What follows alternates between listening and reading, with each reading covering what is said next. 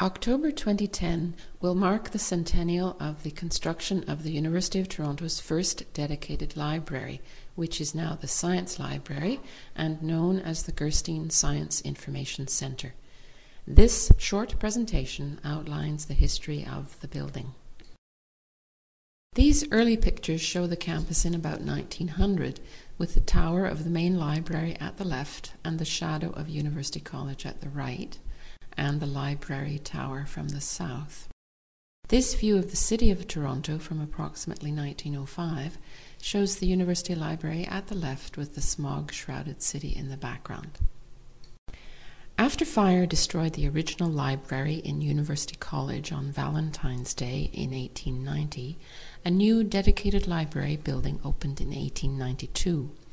The collection grew rapidly and space became an issue.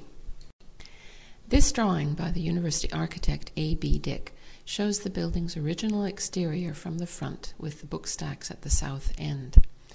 In 1910, the bookstacks were converted to reading rooms and a separate faculty reading room was added at the south end, shown here by an arrow. At the same time, a new separate bookstacks wing with a capacity of 250,000 volumes was constructed at the east side of the building into the ravine towards Queen's Park. Here, construction begins with Queen's Park in the background. Horse-powered methods were used in construction of the main stack wing. Shown here from the northeast, the stack wing is nearing completion. This is the completed 1910 library from the southeast, taken from the approximate location of the McMurrick building and showing the extent of the additions.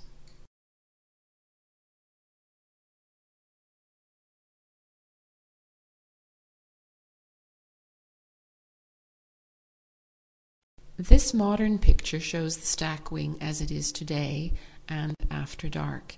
It is designated under the Ontario Heritage Act and is on the City of Toronto's list of heritage properties. The official opening of the building on October 3, 1910 was noted by the varsity the next day.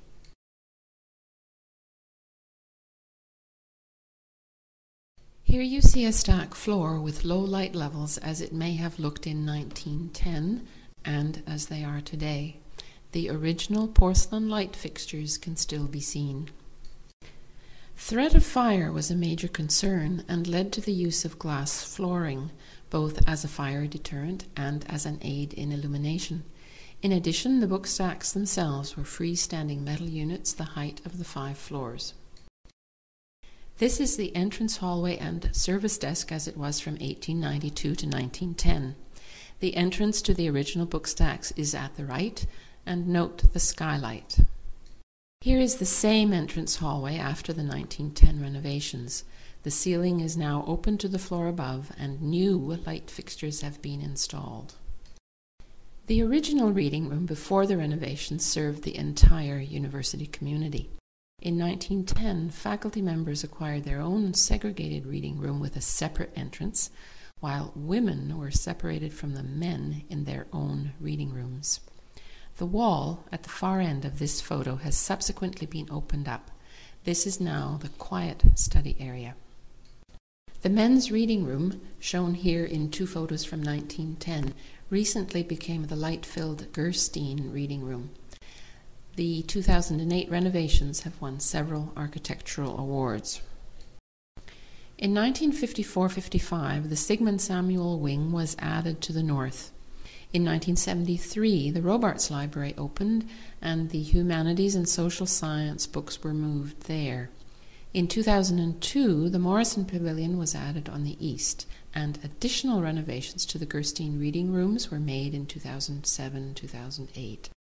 Having served thousands of students in all disciplines for over 100 years, the Gerstein Science Information Centre continues as the library to the scientific community and as an integral part of the wider community at the University of Toronto.